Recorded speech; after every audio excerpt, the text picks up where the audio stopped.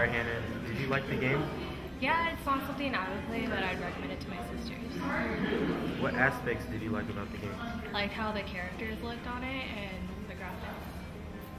What did you not like about the game? The writing when you first try to log in, it's a little hard to read. Did you think it was cooperative and competitive? Yes, they're like online community and you can make a guild and stuff like that on it. What did you think about the quests? They seem pretty competitive and easy and fun to do. Would you ever play the game again? Personally, I probably wouldn't, but I'd recommend it to my sisters to try.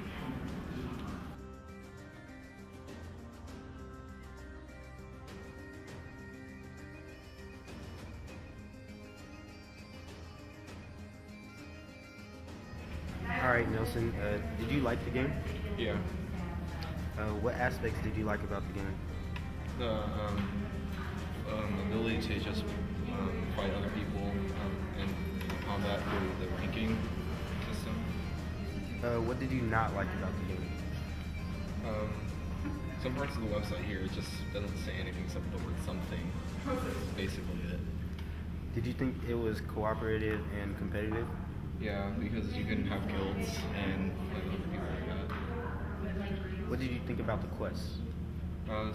They didn't seem complete, so we worked on more, but then it didn't seem bad. Would you ever play the game again? Yeah. In this particular project, we were working with a programming language called PHP. It is a high-level programming language that is web-based. One of the issues I had with this was that I've never used PHP before, and so while syntax and logic is generally similar, if not the same, from language to language, there are differences which you have to master in order to be able to use that language well. For example, one of the differences with this compared to Java, which I'm used to using, was that we were using a database called MySQL.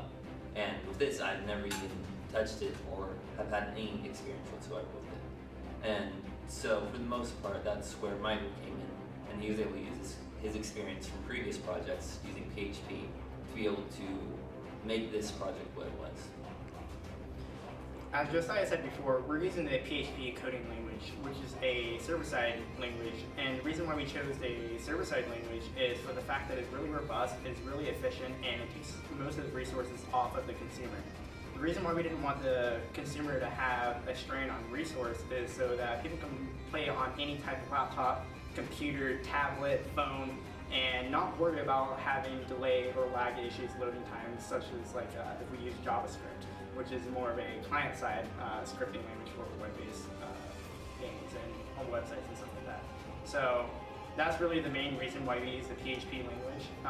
Again, we did have difficulties with only using server-side language, like when people completed the quest, how did it update on the client side on their MySQL database? And in order to do that, we had to send it to another script that forwards with a header location back to the actual page that we were on before.